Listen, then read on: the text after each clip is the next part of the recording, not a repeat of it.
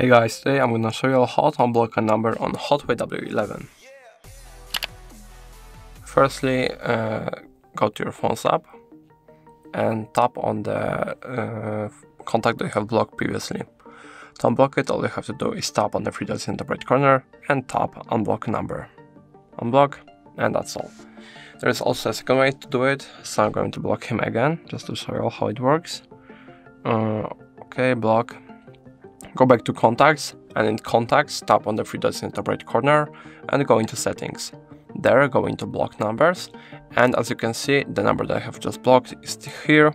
I can also add another number to block here, and to unblock them, all you have to do is tap X along that is along with the phone number. So just tap, unblock, and that's all.